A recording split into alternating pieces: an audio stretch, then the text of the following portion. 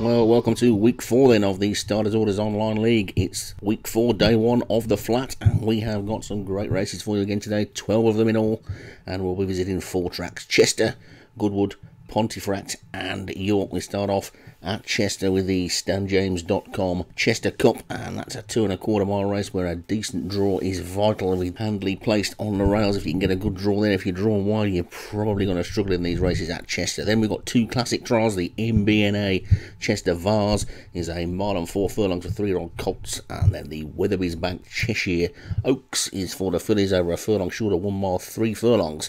After that we will go to Goodwood for 4 quality handicaps, and after that we'll be off to Pontefract for the Pontefract Marathon. That should be a very interesting race because we've got our very own Stu Gray, got a runner in that called Keys that's won the race for the last 2 seasons on the trot, and he's going to be going for an unprecedented hat-trick of wins in Starters Order 6 online league races, so we'll get the sympathetic vote for that one, and obviously the crowd will be getting behind him without being disrespectful to any other trainers in there. It'd be great to see a horse coming back to win the same race for 3 years on the trot. We'll then be finishing off day 1's action with a trip to York, and the Duke of York Stakes is the first one there. That's a 6 furlong sprint. That'll be lickety split, blink if you miss it. And then we've got the Betfred Middleton Stakes after that over 10 furlongs, which is a good quality group race for fillies. So that'll be your day 1 then. So before we get into today's racing then, let's have a quick look at the current standings in the Trainers' Championship. Man, Django's got himself to the top of the list with 13 wins. Stephen Rann with 12 is second, and then John Morgan and Jim Murray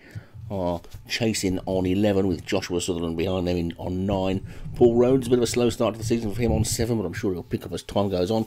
And Holger, aka Molliet Surfer, on 6 is 7th, alongside Darren Thompson, who's also got 6, and then Vinnie Gerard, who missed the first week but has come back absolutely firing on all cylinders, hasn't he?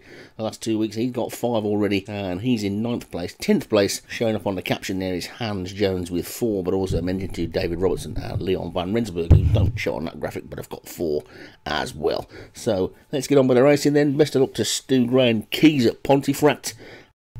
So without further ado then, let's get over to Doug Warren at Chester for the first race of week 4, day 1.